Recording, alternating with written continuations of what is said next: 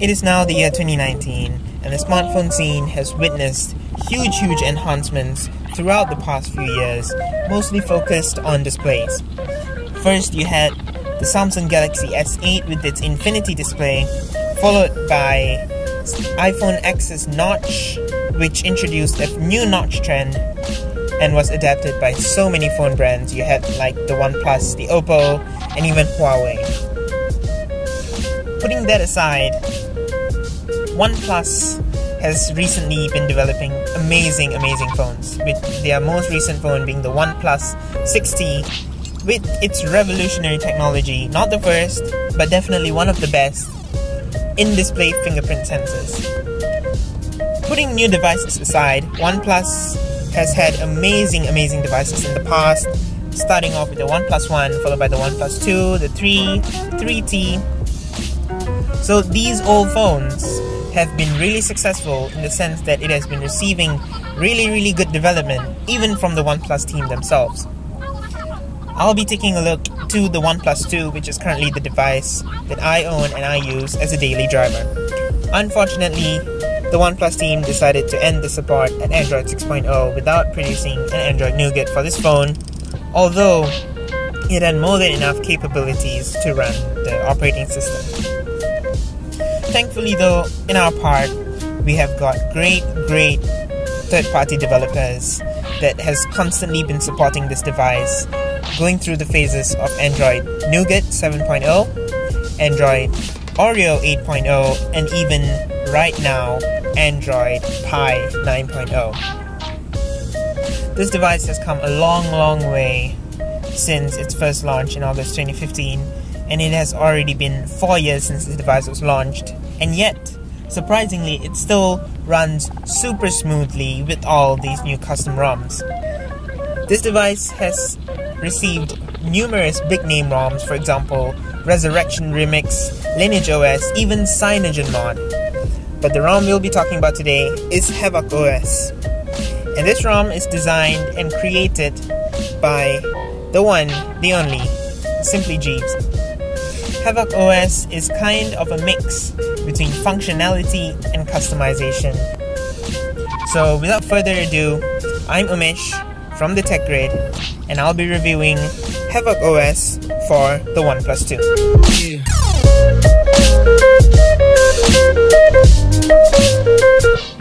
So really quickly, taking a look at the settings, we are running Havoc OS on Android Pie for the OnePlus 2. As you can see, device name 1A2003, which is the 64GB variant of the OnePlus 2, Android Pie, and having the kernel version of Stealth, which is the default kernel that comes with this ROM. We are running Havoc OS version 2.2, which is maintained by SimplyJeevS himself. It's official. It says it's official here at least. And yeah, as you can see, the OnePlus gestures are working. The draw circle for camera, music, and draw V for flashlight. Moving on, we got the alert slider customization. First option, we have the swap buttons, and then we also have the alert slider options for total silence, alarms only, priority only, all notifications, and ring. As you guys can see, even digital well-being is up and running fine. I can track my apps usage, and this was one of the interesting features in Android Pie, and we can see it fully working in this ROM. Moving on to the battery settings, as you can see, I can't really show you my battery pattern over here, but I will make sure I show a few battery usage patterns from other users of this ROM with the stock kernel, which is the Stealth kernel. And so here are a few battery usages that I got that was actually submitted to a Discord channel dedicated to the OnePlus 2. Moving on to the Havoc settings, as you can see, there's loads of customizations here. There's really a lot of customizations you can do. First one is status bar. As you can see, they got the double tap to sleep, smart pull down, quick pull down, breathing voicemail, breathing voice messages, battery styles, battery bars, carrier labels, and even icons for the status bar. Next up, we got the quick settings customization. As you can see, we can customize the layout of our quick settings tab to increase the number of rows or columns, either in portrait mode or landscape mode. Other settings include brightness slider customization. We can add the auto brightness icon, brightness control. We can also make the tiles vibrate on touch. Moving on to the interface, as you can see, there's a few things you can change here. UI style, we got the light, the dark, and the black option. We can change the notification color to either same thing, white, dark, or black. And we can even change the accent color. So as far as this goes, it really allows you to customize the interface of this ROM. So even if you want a system-wide black mode, your system will be 100% in black mode. Then we also have other things like font size, display size. You can use different fonts. They have a font manager. As you can see, I'm using the Google Sans font. And you can also do other things like switch the appearance of your settings. There's a dedicated Oneplus 2 style, so it makes your settings all standard colored instead of the stock Android Pie colorful. You can even change your dashboard icons to make it round or round in Oneplus style, and many more. Moving on, we got the ambient display options, where it gives you a music ticker. Maybe it will flash when new notification comes up. You also have the option for always on, though I've had some problems in the past getting this enabled. Maybe I just had to wait for a longer time or something. But yeah, the option is there. And we got other options like to show the battery level when the ambient display comes up.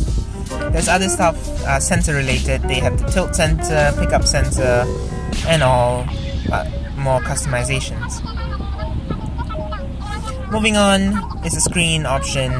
As you can see, there's a lot of options. We can have a built-in system round corner. We can adjust the round corner radius and the corner content packing.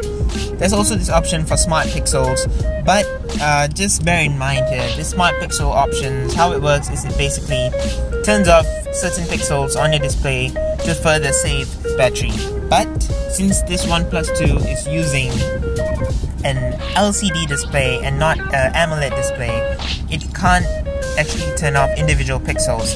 So this basically has no effect whatsoever on the OnePlus 2, except for just maybe reducing the quality of your display. Moving on, we have the buttons option. As you can see, there's a lot of options here to adjust the power menu, prevent accidental touch when you're holding the hardware buttons, screen off power button torch, which basically when your screen is off, press and hold your power button and the torch turns on. Moving on, you got the volume rocker settings. As you can see, there's a lot of stuff you can customize. Music controls, you can kind of press and hold your power up or power down volume buttons to kind of seek the tracks. So let's say you're listening to music, you can kind of push it forward or go back to the previous song. Other options include your volume sliders. When you use your volume down button to adjust the sliders, you can increase the number of sliders you see. By default, there's only your media volume slider. You can also increase it to also display your ring volume slider, your notification volume slider, your Bluetooth volume slider, and even your alarms volume slider. Back to the buttons, there's also option to customize your hardware button actions. As you can see, maybe a long press on home action, you could set it to open a Google Assistant or even launch your camera app. Moving on to the next settings is navigation bar. Nothing much to show here, this just basically enables your navigation bar. Next up, we got gestures, where it has the jump to camera, swipe up on home button, which is what most of us see on Pixel devices. Moving on, we also have Pi controls, where most of you guys would know this from CyanogenMod, first introduced in Android KitKat. Moving on to the lock screen settings, as you can see, there's a lot of options here. We have double tap to sleep, media cover art, which is what I use, and there's also options to turn on a music visualizer, which kind of adds a music visualizer to the bottom of your lock screen.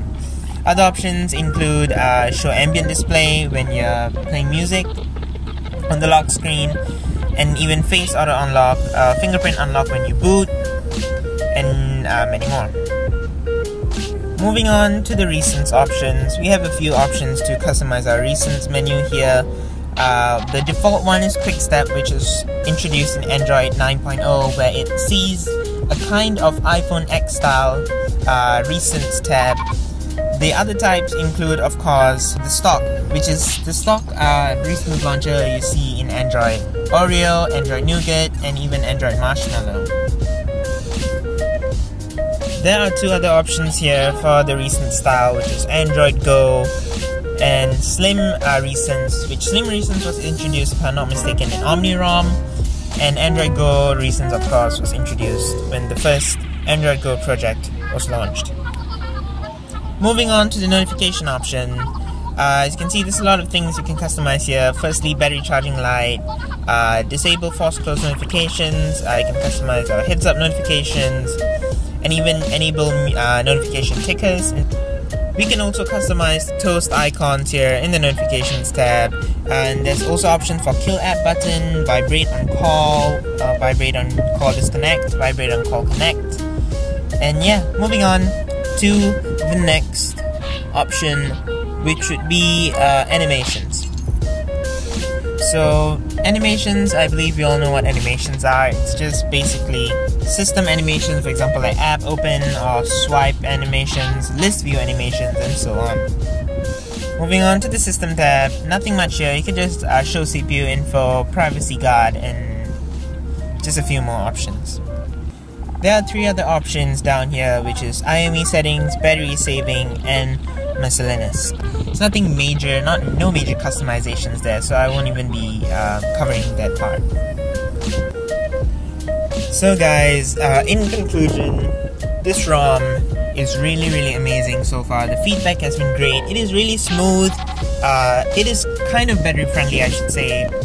So as I was saying, my final thoughts on this ROM would be, it's a great performing ROM. It's decently stable. And yeah, that's pretty much it for this video, guys. Thanks for watching. If you liked this video, please like the video, of course. Comment below if you have any suggestions or maybe ways that I can improve my ROM reviews.